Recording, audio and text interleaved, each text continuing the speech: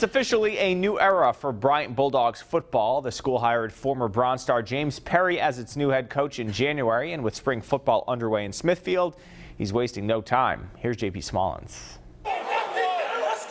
The new pace has been set at Bryant. Up-tempo on both sides of the ball, the goal under first-year head coach James Perry. He told us from day one it's going to be chaos, so we were ready for that. We were ready for the fast tempo, fast plays, snap the ball as quick as you can. So it's been a learning experience, no doubt, but it's been a positive experience, and we're getting better every day working on the attention to details. Oh, we are going to be a totally different team conditioning-wise. We are going to be in the fourth quarter because a lot of games we had in the second half usually slipped away from us. This time, there is no excuses. We are going full 4 quarters attacking football. Every single down, we're going to be right after them every single play. Replacing the NEC's leader in touchdown passes, second-team All-Leaguer Dalton Easton, the biggest point of emphasis for the offense. It's a fun position to play when you play fast, but it's very mentally challenging.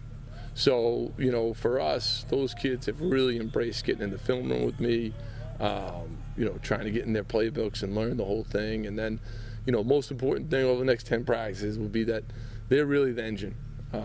They're gonna drive how fast we can play. The Bulldogs finished 4-2 in conference play last fall, 1 game behind St. Francis and Duquesne, the Red Flash earning the league's automatic NCAA berth, an achievement Bryant has yet to reach as a Division I program, but one that Perry hopes will be in play for a deserving senior class. That's a great goal to have, to win that NEC and go to that tournament. From President Makeley to Bill Smith, we just have so much support, at the school-wide level, and the kids sense that, and they know a lot has been invested in us. We embrace those high expectations. In Smithfield, I'm JP Smallins, Eyewitness Sports.